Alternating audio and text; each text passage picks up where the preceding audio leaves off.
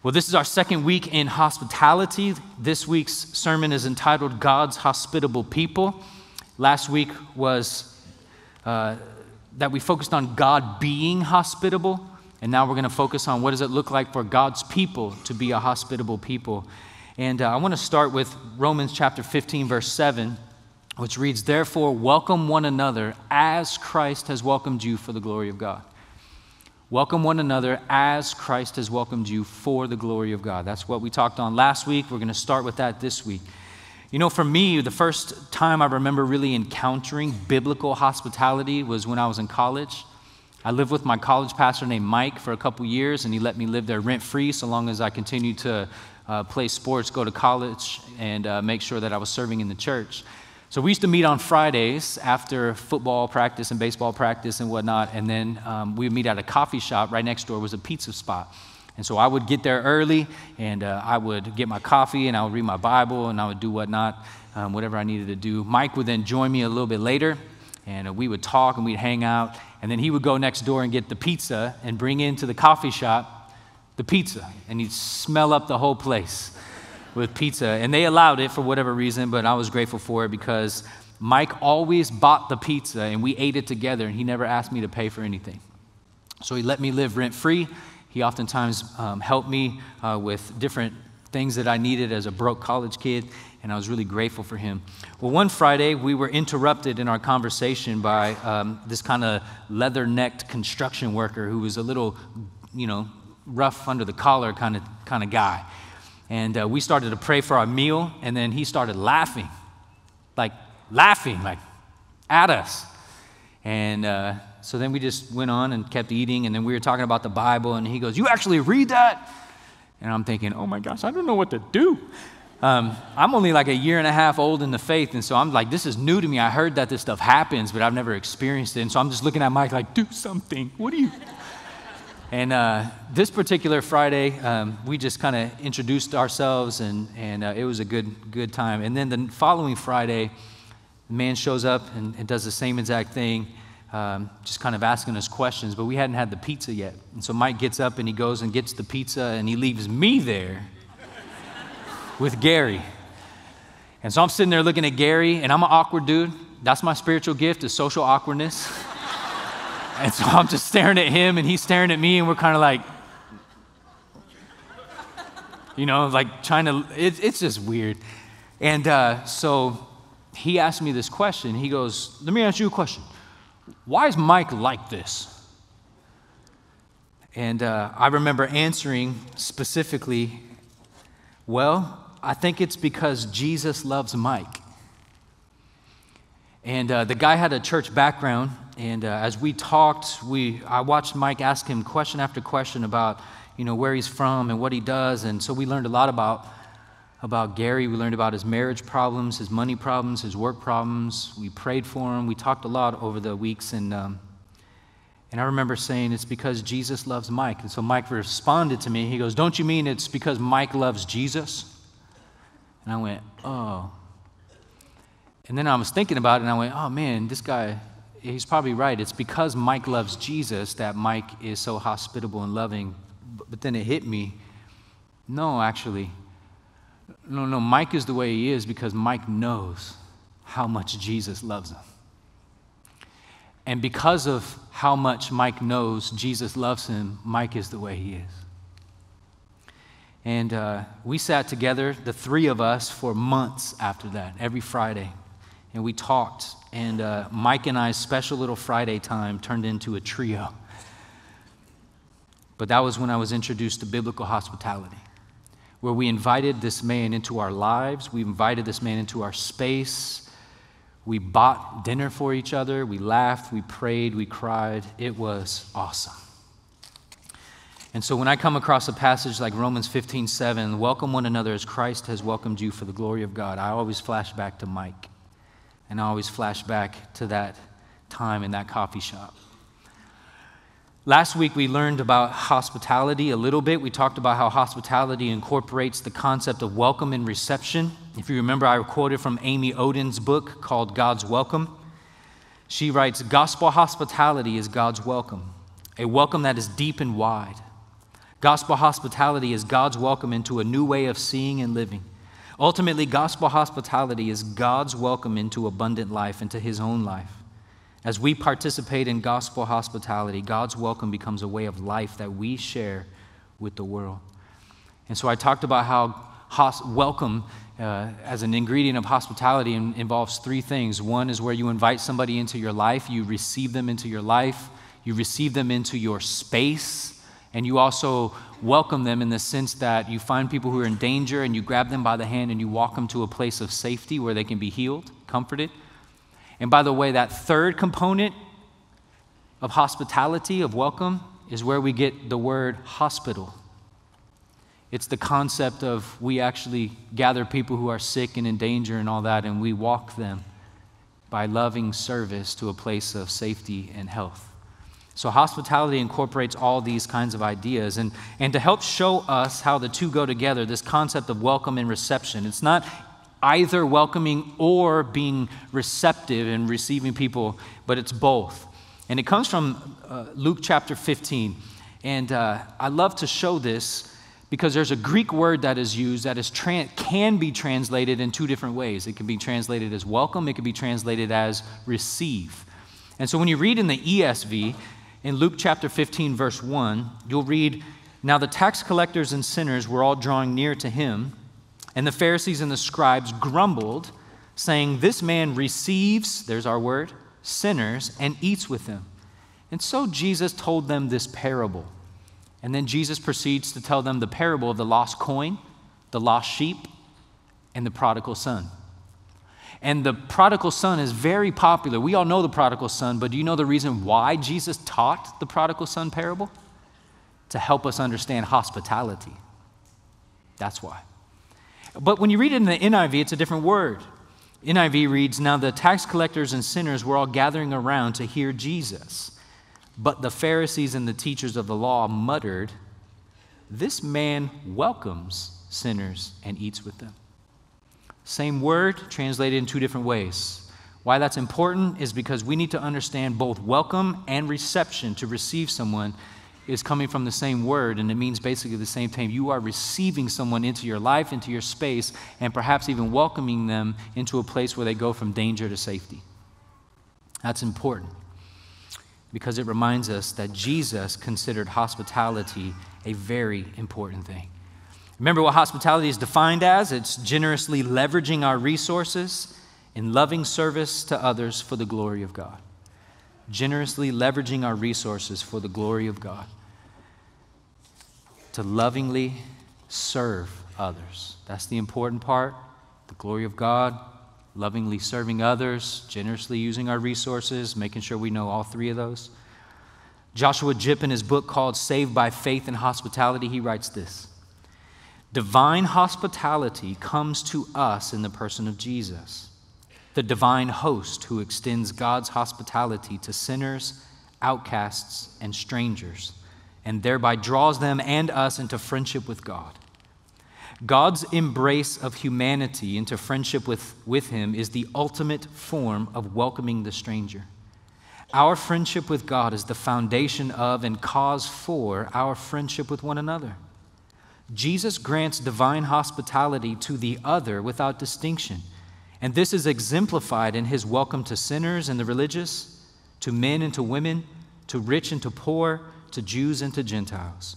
Jesus shows no apprehension or fear of associating with the stigmatized in society." Do you notice that the religious leaders were grumbling and murmuring that Jesus was receiving or welcoming sinners? What was their beef with Jesus? Answer: he was being hospitable. They didn't like it. And he was being hospitable to sinners, which means he was receiving them into his life, eating with them, having time with them, called table fellowship.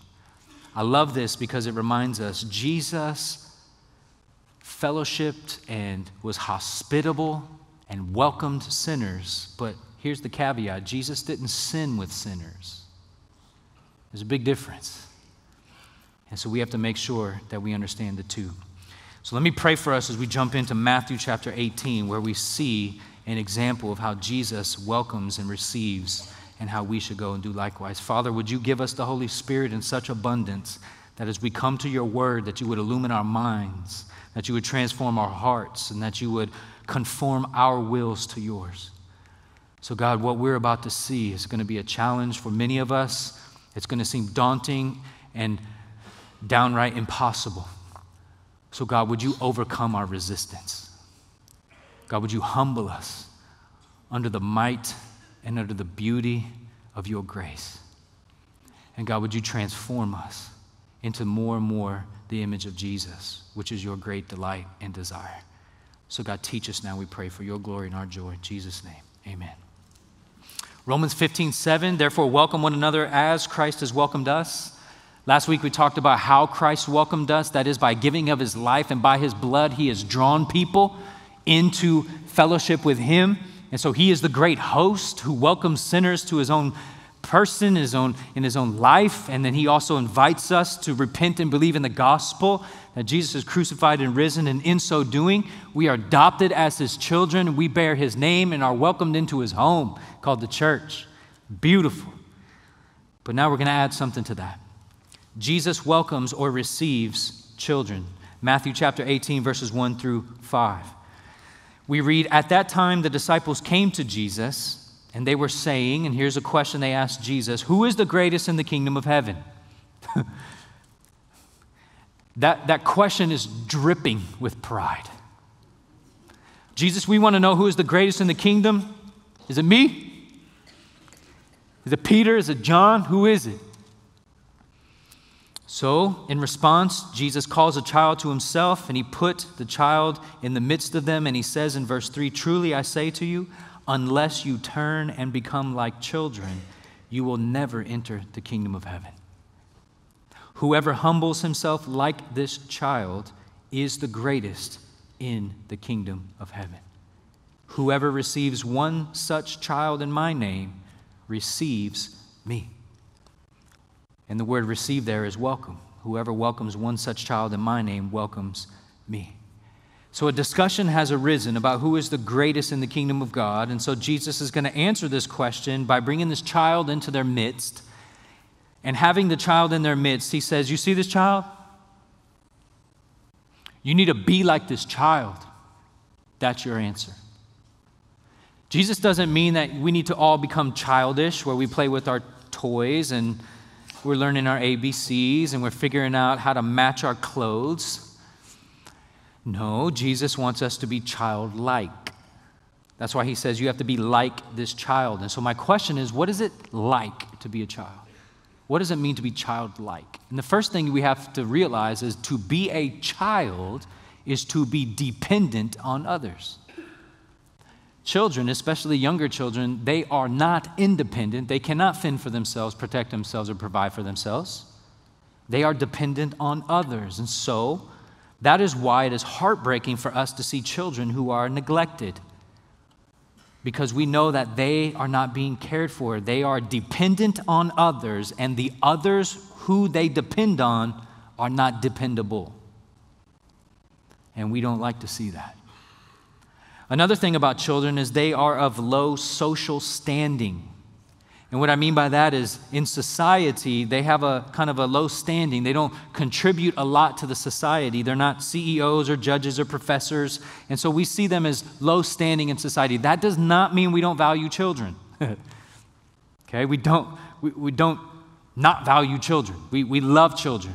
They're a blessing from God. We understand that.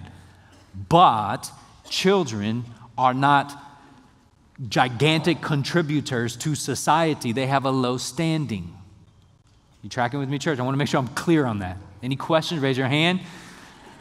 I do not want to be accused of being a kid hater or something like that.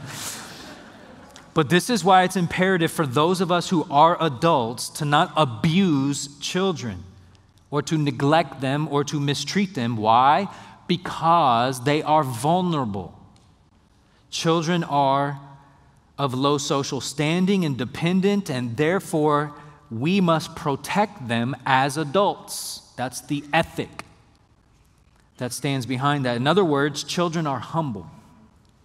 And Jesus says, unless you, in verse 4, humble yourself like a child, meaning unless you become dependent and you embrace your identity as a dependent, and you understand your vulnerability and your low standing compared to God, you cannot enter the kingdom of heaven. But then there's this other part that Jesus says in verse 5. Not only is it about us understanding that we must be humble and we must understand ourselves to be dependent on God, but the way in which we act towards others is that we are to receive one such child, or those who are childlike, in Jesus' name, because in so doing, we welcome or receive Jesus himself. In other words, hospitality is about welcoming others into your life, and the others must include those who are dependent, lowly, vulnerable, and humble. But the welcome itself must be done by those who are likewise humble, dependent, lowly, and vulnerable. We, as those who have been received into Christ's life by his grace and mercy, come as dependent, vulnerable sinners to a God who saves us, forgives us, reconciles us, and calls us his own. So we are called to also extend that same welcome, the welcome Christ has welcomed us with, to others, meaning we continue to understand our dependency, humility, and vulnerability, and we extend that welcome that we ourselves have received to others who are likewise vulnerable, humble, and dependent, so that those who have received our welcome are really being introduced to God's welcome. And when we extend that welcome to the vulnerable, to the dependent, to the humble, we are extending the very welcome of God, and we are introducing people into the very love and grace of God. So when we close our heart off to people and we choose not to be hospitable, we are choosing not to communicate and share the hospitality of God that we ourselves have received. Did you get all that, church? Okay. So when we turn to Mark chapter 9, what we actually see here is a different kind of take on the same exact event that's happening, where Mark records it that they, being the disciples and Jesus, came to Capernaum, and when Jesus was in the house, this is taking place in a hospitable environment, when Jesus was in the house, he asked them, the disciples, what were you discussing on the way? So now we get some more light into what was happening. They're traveling to Capernaum, and the disciples are like, dude, you're not the best. I'm the best. No, you're the best. You're dumb. You forgot the bread when we crossed on the thing. And you see what's happening right here? Those of us who have children, we're going, yeah, we know that very well. They're bickering. So Jesus asked, what were you guys talking about? They kept silent. For on the way, they had argued with one another about who was the greatest. So Jesus sat down, called the 12, and he said to them, if anyone would be first, he must be last of all and servant of all. And he took a child and put him in the midst of them, and taking him in his arms, he said, whoever receives one such child in my name receives me. Whoever receives me receives not me, but him who sent me. Did you see it? When we welcome the vulnerable, the dependent, the lowly, the humble, we are not merely welcoming them in a spiritual and profound way, we are welcoming Jesus himself. How is that possible? It's because every human being, regardless of their social standing, regardless of their socioeconomic background, education, skin color, or interests, every human being bears the image of God. Which means Jesus is the perfect human, and every human being who is redeemed and reconciled by Jesus is going to be conformed into his image, according to Romans 8. And so every time we welcome an image bearer, a fellow image bearer, we are really welcoming the ultimate image bearer, Jesus himself.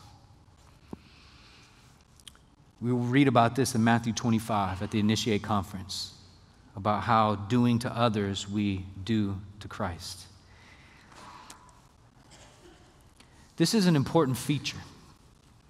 We just did a child dedication where we bring the children into the presence of the church to remind us that it is our responsibility as a church to walk alongside parents to help them disciple and nurture their kids in the admonition and teaching of the Lord. Because God loves children. And children are a great reminder of what it means to be a follower of His.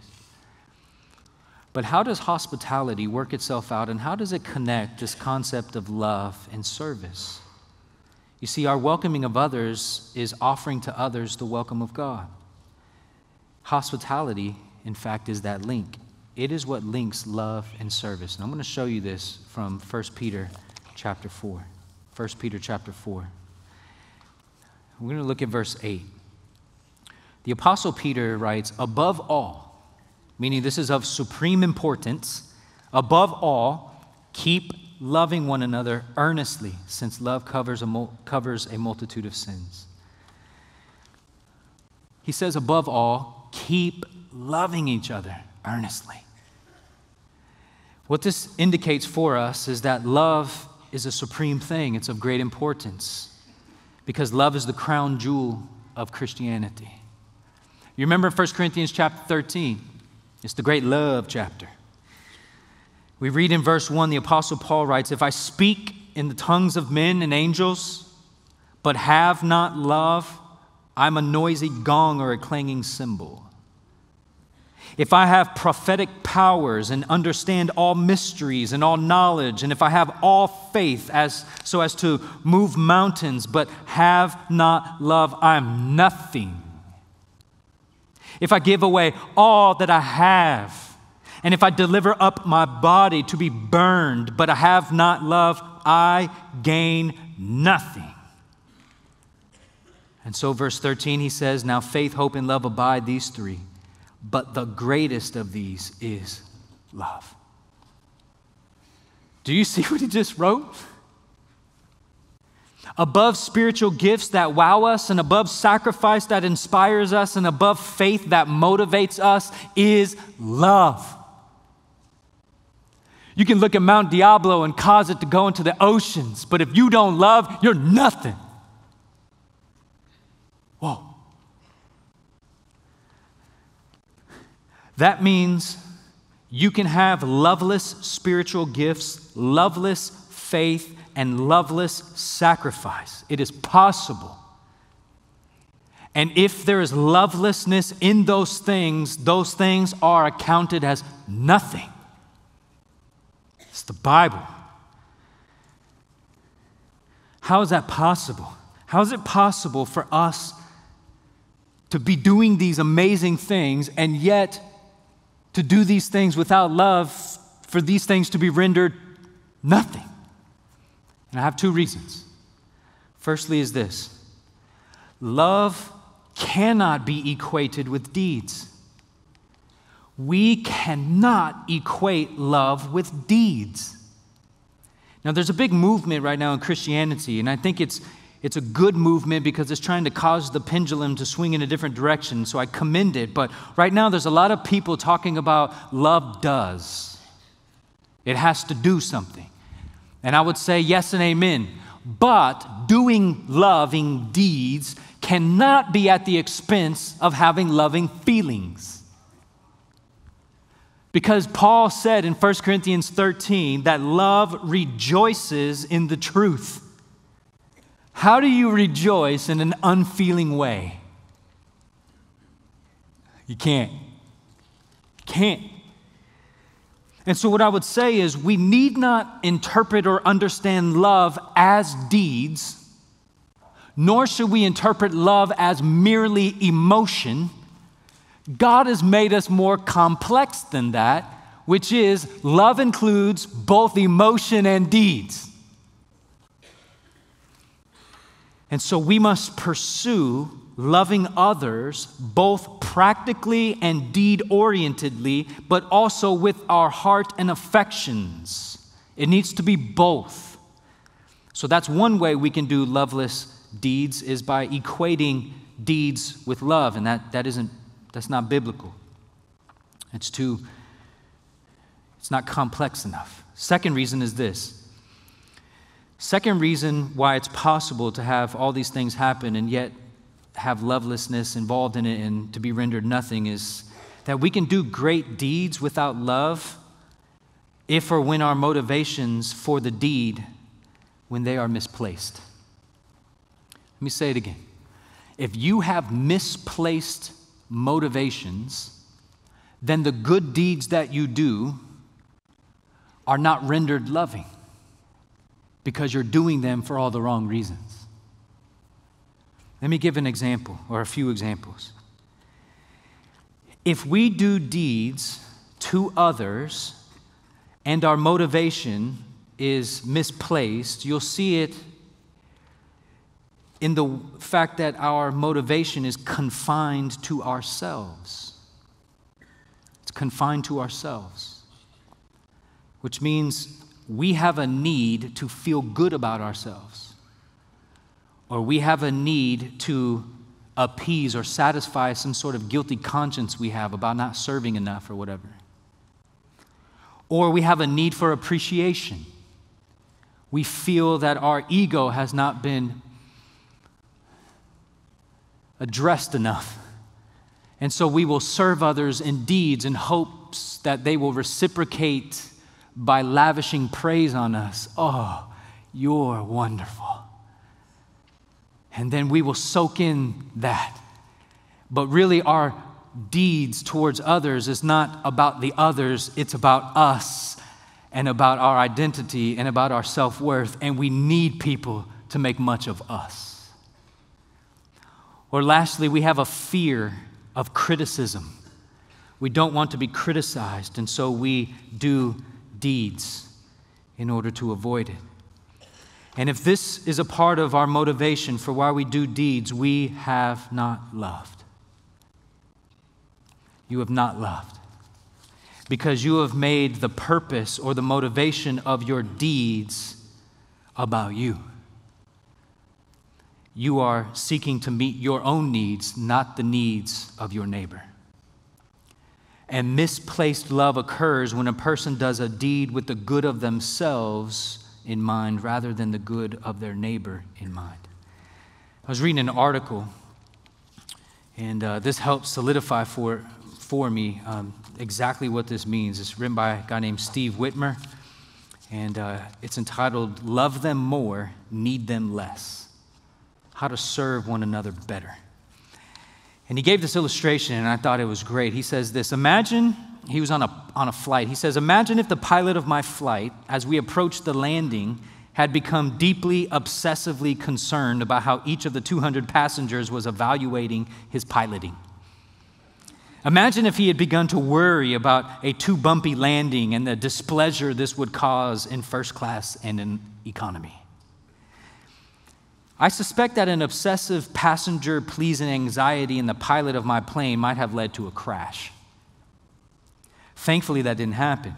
Instead of attempting to please 200 passengers, our pilot focused on satisfying just one person, the air traffic controller in Providence, Rhode Island. And because the controller was his singular focus, he was able to serve all 200 passengers much better.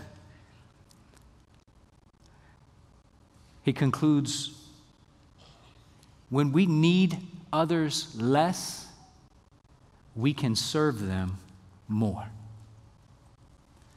How is that possible?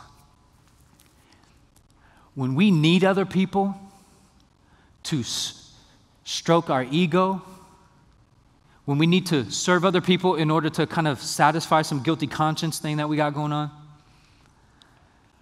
we are using them. And we are unable to truly love them and to serve them because our motivation, our preoccupation, our attention is fundamentally about us. And I know this to be true because I have experienced it, where I have served somebody and loved somebody to the best of my ability, and they didn't say thank you. And what happened to me? I thought in my head, how dare you not say thank you? Do you know what I've done for you? Do you know how much sacrifice? Do you know how much work went into this? Do you know how much planning this? Do you know how much effort this is? Do you understand at all how hard this was for me to do this for you? Can't you at least say thank you? My love and service towards them was about me, not about them. And therefore, I did not love and serve them. I was trying to meet my own needs. I've also tried to love and serve others to try to get away from criticism. I don't want people to belittle me or think badly of me, and so I will serve and I will love, not because I actually feel anything or I want anything. I'm motivated by making sure I don't displease anyone. That is not love. That is a misplaced love. Because really what you want is to have your needs met, not your neighbor. Jesus is the perfect example of one who did not have misplaced love and misplaced emotions and misplaced motivations. For the joy that was set before him, Jesus endured the cross. Jesus took upon himself the sins of those whom he would redeem by his blood. And Jesus put the needs of his neighbors ahead of his own. Jesus sought to please his neighbor and build them up in Christ's likeness, to do spiritual good to them. That great sacrifice to himself. Jesus is the perfect example. John Piper provides this definition of love, and I think this is so helpful. He says this: love is the overflow of joy in God that gladly meets the needs of others. Love is the overflow of joy in God that gladly meets the needs of others. When you see people in need, you gladly meet their need. Not because you know that in meeting their need, they're going to somehow stroke your ego and make you feel good about yourself, but you will gladly meet their need because of the immense joy you have swelling up in your heart for all of the grace and all of the mercy and all of the ways that God has richly poured out his love on us through Christ.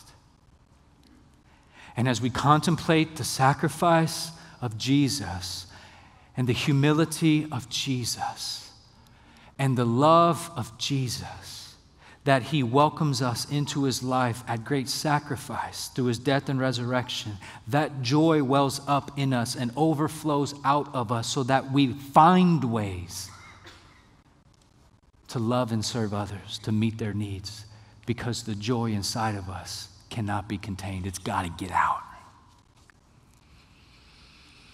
That's why Jesus said in John 13:35, by this all people will know that you're my disciples if you have love for one another.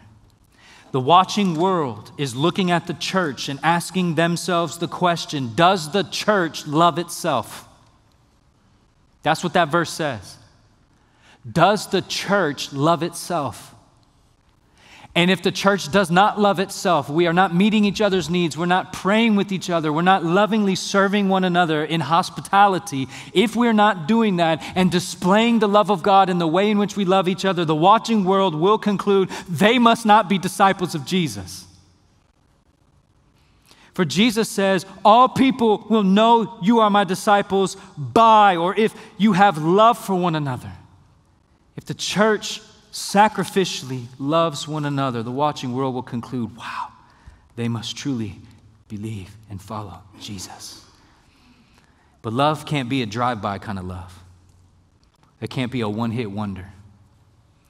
As Paul says in 1 Corinthians 13:7, love bears all things, believes all things, hopes all things, endures all things. Therefore, love must be constant. That's why the Apostle Peter says, keep on loving one another. We're really good at doing like random acts of kindness. And I think in large part, and sorry if this offends you, not sorry kind of thing. Random acts of kindness are easy and they make us feel good about ourselves.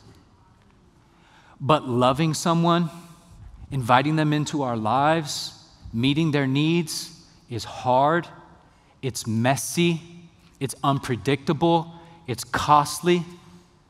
And we look at the two, quick and easy or long and hard. We're Americans. We go quick and easy. If I can microwave love, I'll do it. But love endures all things. And so when the messiness comes and the hardness comes and you want to throw in the towel and quit and you go, this person is just annoying me and they're so frustrating, remember, God's love never fails. And therefore, your love must endure. It must be constant.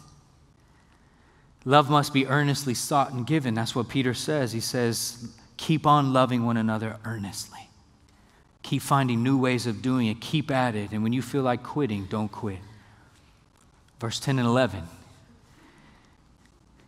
Each has received a gift. Those in the church have received a gift. And we are to use it to serve one another as good stewards of God's varied grace. So by God's grace, He's given us a gift. Each and every one of us has a gift. And we are to steward that gift to leverage our resources to serve one another. And he gives examples in verse 11. Whoever speaks as one who speaks the oracles of God, and whoever serves, and look at this, as one who serves by the strength that God supplies. Oh, there's supply. If we will commit to lovingly serving people, the humble, the vulnerable, and anyone else, starting with the church and extending and overflowing out into the community,